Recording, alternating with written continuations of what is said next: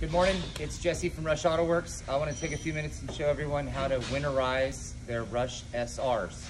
A couple key steps. First thing, we got to make sure we get the car drain the radiator, drain the engine, and then certainly make sure when we're all done, get this thing put on a battery tender over the winter. So, step one, let's get the radiator cap off. Just set that aside.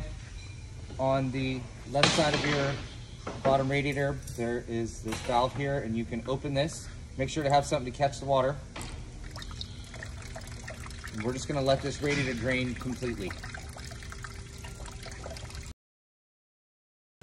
All right, now that the radiator's drained completely, I can go ahead and move over to getting the bottom radiator line off the engine itself, and that will get the remaining amount of water that's in the engine and cooling system out as it's the lowest point on the car.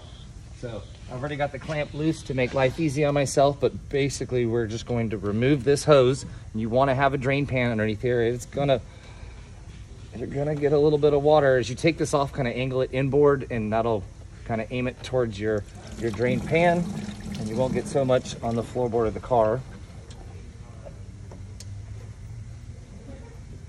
Basically, we're just gonna let this drain until it's completely dry, and then we'll button it back up.